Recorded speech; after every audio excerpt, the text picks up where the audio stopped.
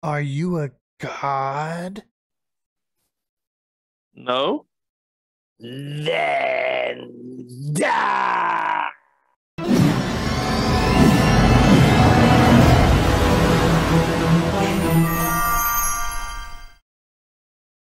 And welcome back to the Retro Review. I am the Bearded Geek. Joining me as always is Mikey the Freak. What's up? And Steve. Yeah. What's going on? Nope, today we are going to be reviewing the movie Ghostbusters. Mikey the Freak, why don't you tell us a little bit about this movie? I never watched it. Okay, Bebo. All right, Bebo. Yeah, in honor of Bebo. So I'm gonna read off of IMDb, and we'll go into it a little bit more. 3 parapsychologists forced out of their university funding set up shop as a unique ghost removal service in New York City, attracting frightened yet skeptical customers. So it's kind of good on a premise, like kind of your basis behind it. But yeah, I mean, you got 3 cast of characters. Let Egon, Stans, and Venkman all get kicked out of their university because they basically professor, I guess Dean. Sorry, yeah. See, I don't go to college. Dean. It was Dean Wormer. Yeah, you see, I'm just kidding. That's Animal House. Yeah. So they get kicked out of their college. They don't get any more funding because they haven't really proven anything that their parapsychology or their tests aren't holding water. So they don't want to give them any more money. So they went out and did their own business. And one thing leads to another. They go 1 ghost to 2 ghosts, and they're hot. They're on fire now because they are ready to believe you. Oh. Folks, it's been a fun run as a co-host here. Back to the Retro Review. But no, it was a great movie through and through. They meet these cast of characters. Sigourney Weaver shows up, Dana Barrett, and she gets possessed by the gatekeeper, keymaster. No, she's the gatekeeper. Gatekeeper. I was right the first time. I always get them confused. I don't know why. It's not that hard because it's a very much physical representation of the roles. Yes. Louis Tully is the keymaster and she is the gatekeeper. And then the key goes in the gate.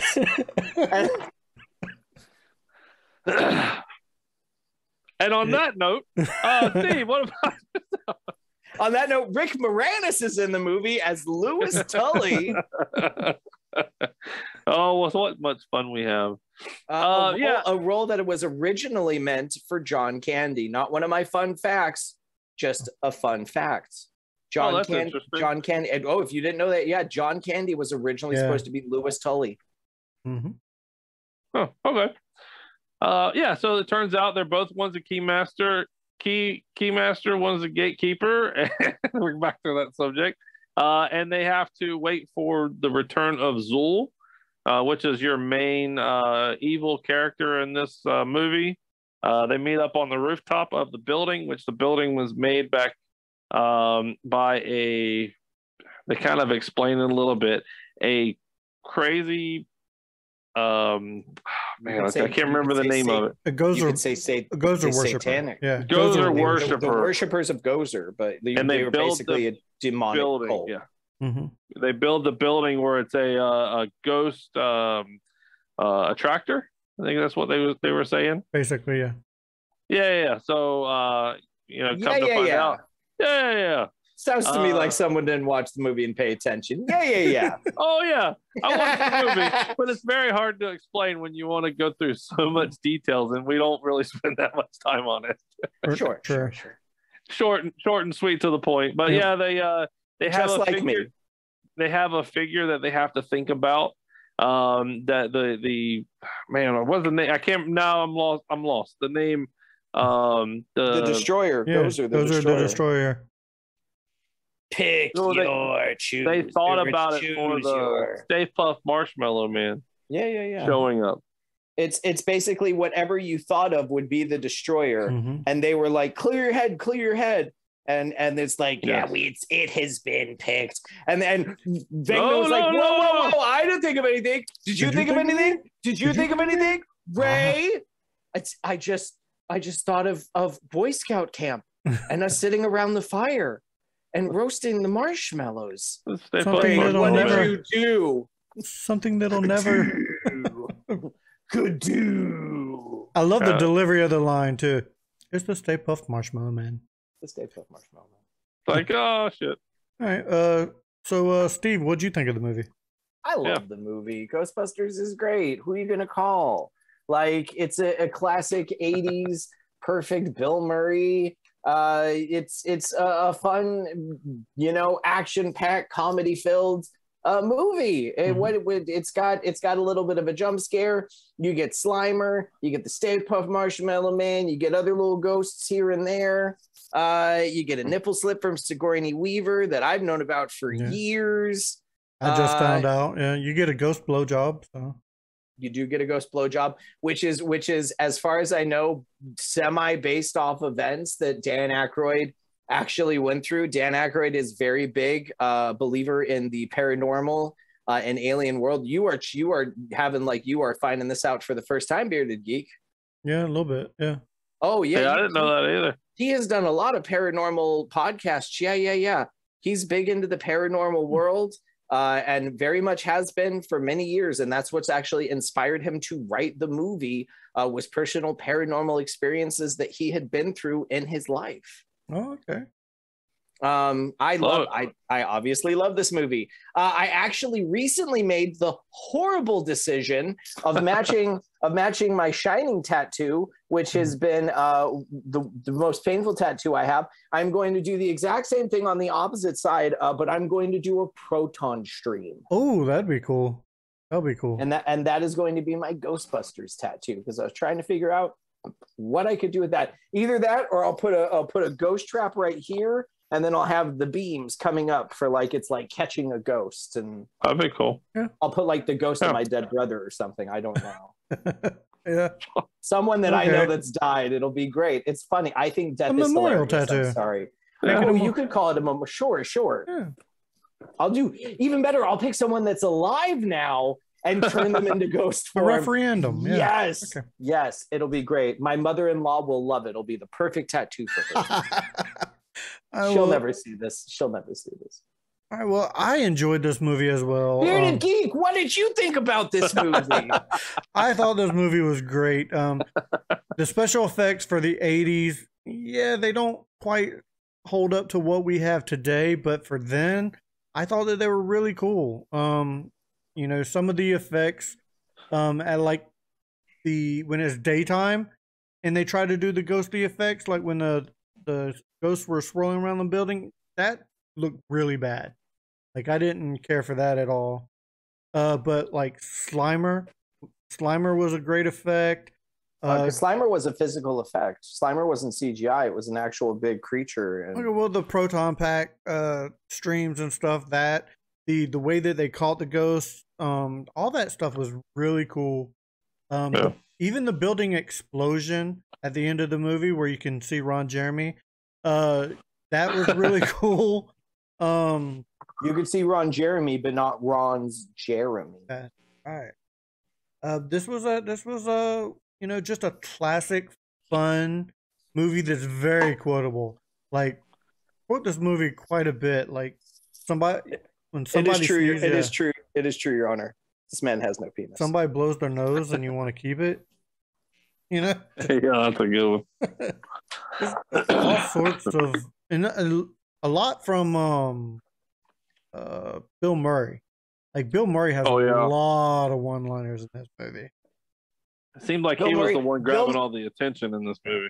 If you watch this movie, when Dana Barrett first shows up to the Ghostbusters headquarters, he jumps over the railing and he almost biffs it. You see his foot catch, and the only reason he doesn't biff it is because the part that he's hitting is actually a rotating, swiveling door, so it gives a little of a thing. But if that were firm, he would have busted his ass. He would have 100%.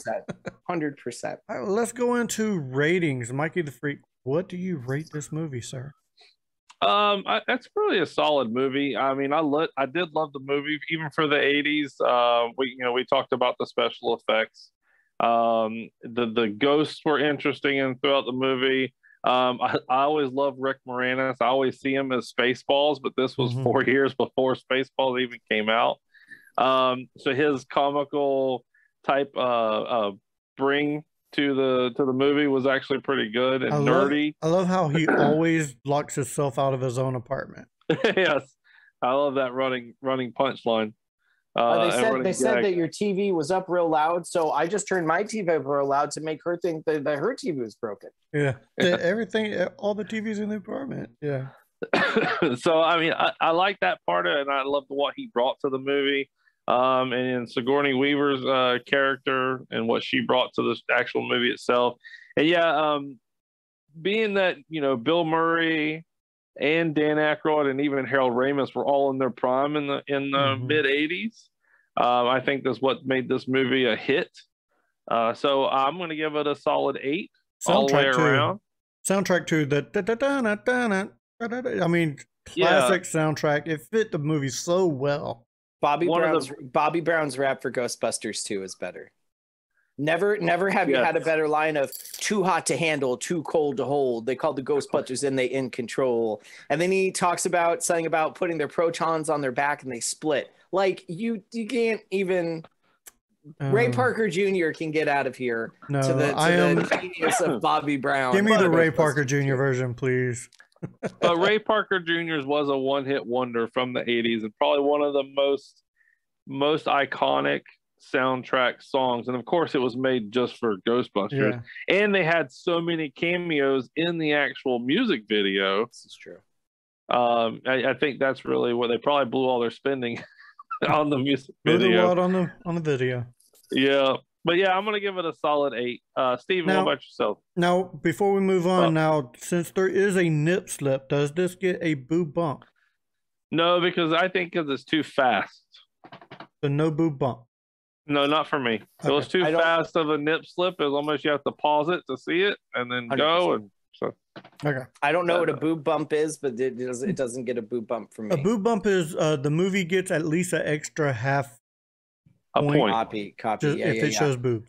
No, I've known about this one for years, so it's never been a boob bump moment for me. Halle Berry and Swordfish, that's a boob bump. Oh, that's a solid 1 bump. That's one. That's a 1 point increase. Yeah, that's a half a point for each. So I'm a big fan. I don't normally share, but I had a buddy when Harold Ramis passed. My buddy did a sketch card for Harold Ramis, and I actually bought the original, and then I paid for him to do all the Ghostbusters. Oh, that's awesome. I have them, and I have at the end, I have Louis Tully. Oh, that's awesome. So yeah, that's my buddy. If you want to look up him online, free promotion for Scott Lost. You look up Scott Lost Art, and he does a comic book, and he does stuff like that. He'll take a ticket. He'll take his ticket from a movie and do a bunch of them and do a full page and then do a sketch on top of that. Send me his link. That's cool. I'll put it in the description of the video. Perfect. Yeah, absolutely. Other than that, cool. It's time for my rating. I give it a 9. I give it a 9. Like it's a great one. I love this movie. It's one that I remember from my childhood that I would legitimately just play all the time. I loved Louis Tully. I loved Peter Venkman. I loved the other characters as well, but as a kid, those were the ones I loved most. As I grew up, I realized I was an Egon Spangler the whole time. Okay. Egon. Bearded Geek. Yeah. What's your score for the film? I think I'm right there with you. I think I'm at a 9 on this one. It's one of those movies you can sit there and put it on for any age, and they will enjoy it. It has the ghosts are not scary. It does have like that one jump scare in the very beginning. Get her! Yeah, get her! Get her, Ray. Yeah, that's the only like jump scare in the whole movie. In the whole movie, and it's really not that bad. and it's just funny. Like the whole movie is funny. So It's Yeah. funny. it's funny. So yeah, you're right. I don't think the movie deserved a boob bump, but even though I first discovered it on this last watch of it, so yeah, nine for me. Steve, do you have any fun facts for this movie? I do have some fun facts for this movie. So, in the beginning of the film, with the mingling of Louis Tully with his party guests, commenting on the price of salmon and so on, was one continuous shot and was almost entirely improvised. Nice. Almost none of the scenes were filmed as scripted. Most of them had at least one ad lib. Most of Bill Murray's lines were ad libs. I believe that. Yeah, I would definitely believe that. The role of Peter Venkman was originally supposed to be John Belushi. He unfortunately such a different movie. He unfortunately passed as Dan Aykroyd was writing the script. You want to talk about making it a different movie? The character of Winston was meant to have joined the team much earlier and would have been the one slimed at the hotel. Eddie Murphy, probably. But when Eddie Murphy declined the role, the script was rewritten to have Winston appear halfway through the film. Yeah. I don't think that this would have been the movie it would have been if Eddie Murphy had been in that role. You're right. Because I just blanked on his real name. Ernie Hudson played the role very serious. And I think that was the way to play the role. And I don't think in the 80s, Eddie Murphy would have been able to play it as a serious character. If somebody asks you if you're a god, you say, yes, man. Yeah, motherfucker. And the last one, which I think is a fun one, is Sigourney Weaver recalled, I once had a fire in my apartment after the movie had came out. And the firemen that came in to put it out, one of them opened the refrigerator and said, whoa, you got to call the Ghostbusters. That's funny. That's awesome. And those were just some of the fun facts I found about Ghostbusters from 1984. Awesome. 84? Well, Yeah. I do have a couple of movie High-priced. memorabilia. High-priced movie memorabilia. We're getting expensive. The last That's couple right. podcasts have been pretty expensive. The first item I have is a Ghostbusters Proton Pack movie replica. You could pick yours up for a cool $3,500.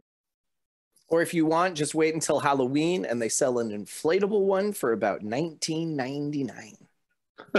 Spirit of Halloween does have one for like $300, but it's nowhere near this quality. Yeah.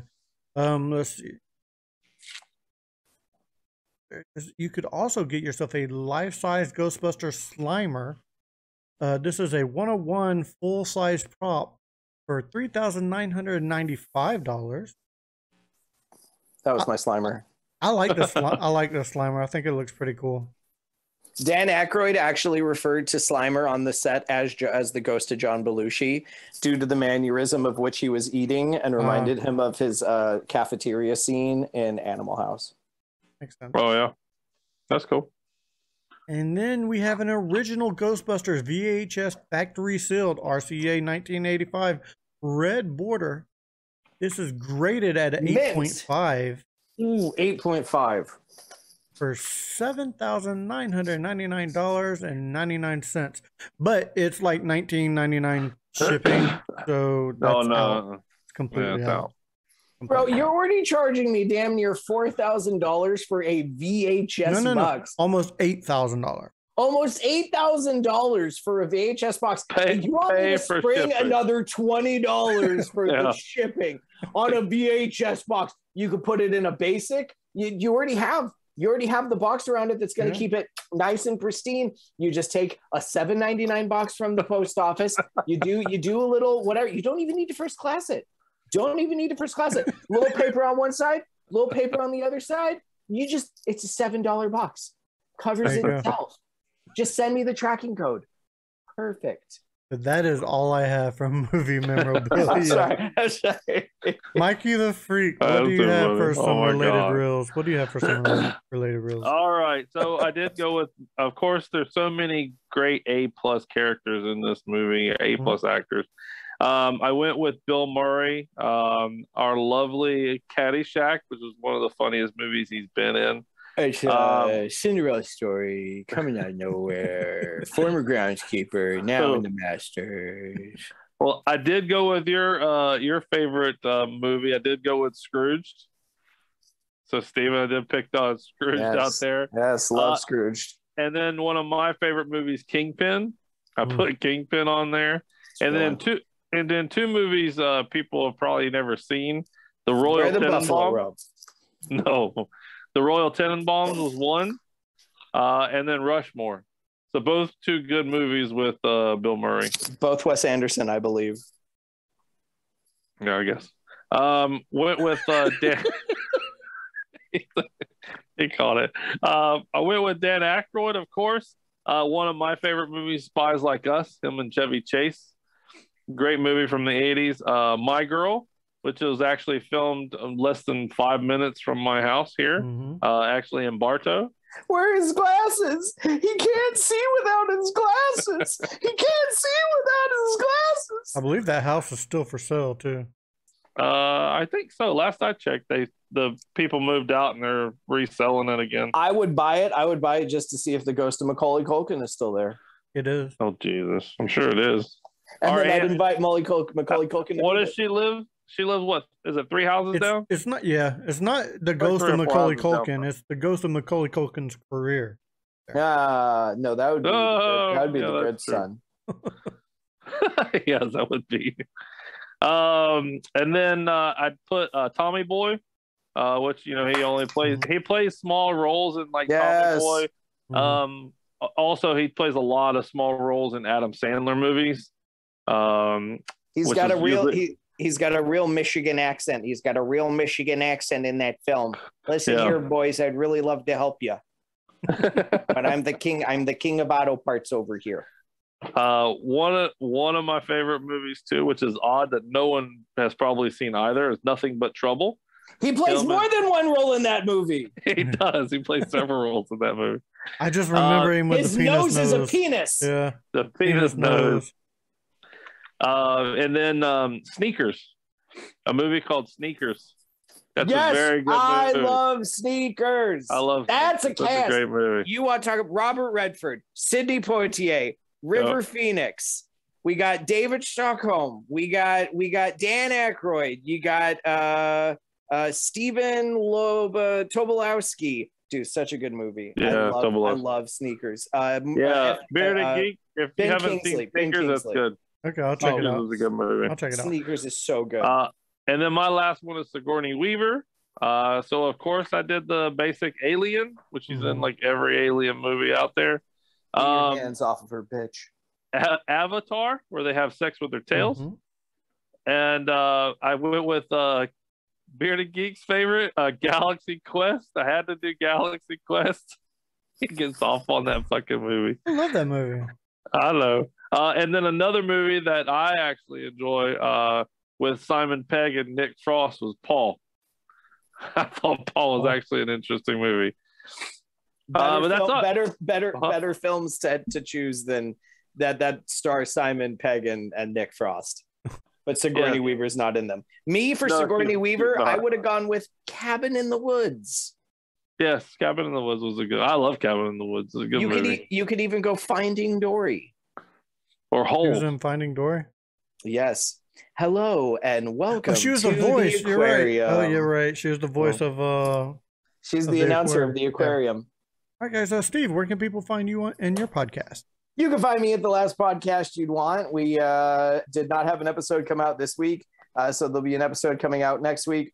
This is actually time traveling. Yeah. So we have we try and have an episode once a week. Sometimes we don't. It's not my fault. I'd like to have it out once a week. Other than that, you can find us at the last podcast you'd want. You can find us on Instagram at the last podcast you'd want. You could follow our Twitter if you want at TLPYW. That's it. Tip the veal. Try the staff. We'll see you next week. All right. As we come to a close, do all the YouTuber things. Give us a good old thumbing. Hit that like, subscribe, leave a comment. Tell us what you thought of this movie. Ghostbusters. Tell us what you thought. Tell us what you thought. So for Mikey, You're gonna call. so for Mikey the Freak and Steve, I am the Bearded Geek stand. Keep it retro, everybody. Peace.